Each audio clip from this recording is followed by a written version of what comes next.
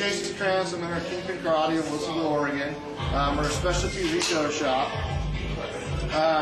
Here today talking about a couple different things. We'll go ahead and talk about system design first, and then we'll get back to the corner-loaded drivers and then the new drivers that Exile's got out.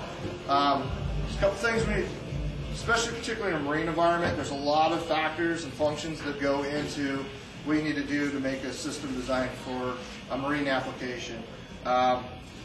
The number one thing is there's a lot of misconceptions out there what needs to happen and not happen. One of the biggest flaws I see when customers come through our shop is they'll want to spend money on the towers, which is completely understandable for the riders and everything, but a lot of times they forget about the inside of the boat, which is where, typically when no one's riding, that's where everybody's having fun at. The other misconception is that I see a lot of problems coming through the door on not just an Exile tower speaker, but another brand, whatever brand it is. There's a lot of guys out there, including other shops, that are underpowering these speakers. So just to give you a little background on a speaker, when you underpower a speaker, you can actually blow that speaker a lot quicker than per se overpowering it, because you have more headroom in it. The more a speaker distorts, the more you try to get out of it, that's when you start having product failure.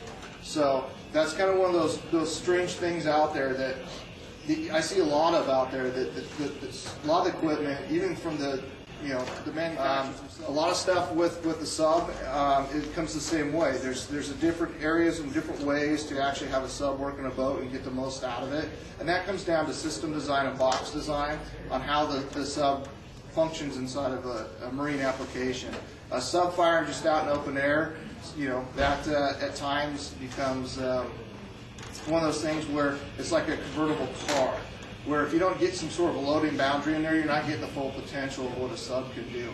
Along with enclosure design, there's a lot of stuff out there that I see, we're taking apart boats and stuff, where the enclosure is just a raw MDF enclosure screwed to the floor. There's no any kind of coating on it. There's no, nothing at all is a coating, and MDF is just like a sponge, exactly. You get a little bit of water on it and it grows. It's they're like sea turtle things, or those little sea monkeys. Yeah, when we put in the water, they just end up going. So there's different ways to go. Obviously, some sort of a synthetic material. The sub-enclosure is the best. It's not any kind of wood. A lot of the custom enclosures rebuild boats, redo fiberglass resin the whole outside. This last year, we were noticing we got some small little pinholes that you can't really see, and we've had some issues there. So we take it one step further now. We're actually rubberized undercoating the fiberglass resin that we're soaking the boxes with. So we're really trying to make it so they don't have an issue down the road, because it's longevity in a boat. The marine environment compared to a car is very, very, very, very harsh on equipment. So you got to try to do things that make sure that install, the integrity of that install lasts longer. The other thing I see a lot of problems out there is no one uses stainless steel screws, because I think a lot of it comes down to they don't cost that much more. I think it comes down to laziness from other shops. Drywall screws are available at Home Depot. Exactly.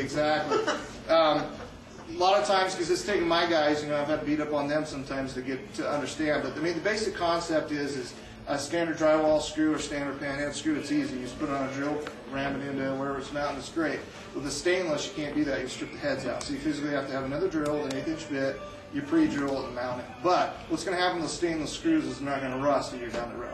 It doesn't matter if the amplifier doesn't get wet. It's a moist, hot, humid environment, especially in the summertime when you're up under a bulkhead or something like that. So that's another issue that I see a lot. Now, the other thing that's really important too that you want to look for and think about when you're doing system design is cabling. That is probably my biggest pet peeve out there that I see that drives me up the wall. I can't tell you how many times somebody goes, "Oh man, that cable's $30. Do you have something cheaper?" Or we're doing a boat system for another boat company. Not trying to pick on them too much, but they're going, "Well, we're used to buying $6 to $8 RCA cables." Well, that cable, that RCA cable, first of all, when you get an inexpensive cable, there's a reason why it costs less. Okay, the number one thing that cable does is transfer sound from your radio down to your amplifiers. So if you have a weak component right there, everything downhill you're losing sound quality from.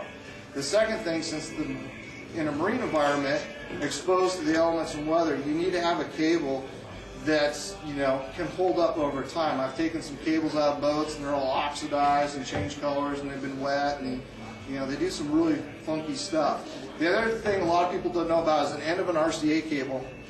And I should have brought some so I could pass them around and think about it. The inexpensive ones are just the silver, and then you got the male side of the pin that goes in. The inexpensive ones are just solid and solid. Any kind of middle of the road, upper end cable, they'll have little notches all the way around. And the real high end cables will have up to 8 on the outside ring, and then a 4-prong, kind of like a cross on the tip of the male standout in them.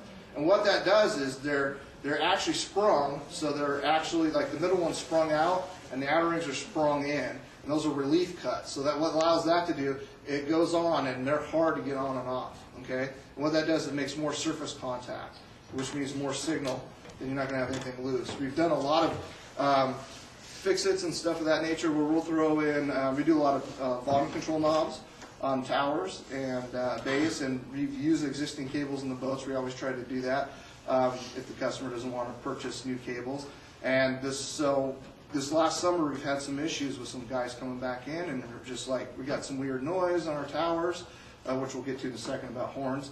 And we come to find out that these inexpensive cables sitting on there are, you know, they're not falling off, but you can spin them. Well, it's not making a good enough contact, and it's actually generating noise.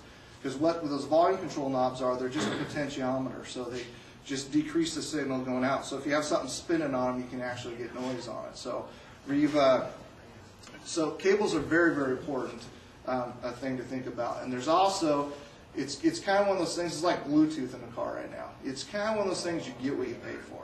Okay, and what I mean by that is, you know, there's 2 standards of cables, like your power cable. You get a lot of stuff out there that's it's you know, $1.15 a foot for 4 gauge, and then you got another company that's $3.99. Okay, the reason is the $3.99 is actual CEA. Is it CEA? Okay, just want to make sure. I always mix up those. It's actually certified that it's going to have X amount of strands, and it's a true 4 gauge. This company doesn't have that stamping; they're not involved in that. So that 4 gauge is actually an oversized jacket, which is a lot cheaper than the copper in the middle of it, and it's actually less than a 4 gauge. So just because it's cheaper, you're not getting a bargain out there on it. You're actually decreasing what your amplifier can put out. You're not getting the full voltage to it. So cables are very, very important. As you get into system design on a marine product, besides making sure you have enough power for the tower speakers to get them to perform exactly what you want, you also want something for the sub. You got to look at, and a lot of people don't realize this, a sub isn't just a magical thing you throw an amp in and put it in there and it's great. Oh, this brand, I hear this a lot. Oh, this brand, this bit pumps, it puts out more. Well, that's not necessarily true. There's a lot of great brands out there, a lot of great products.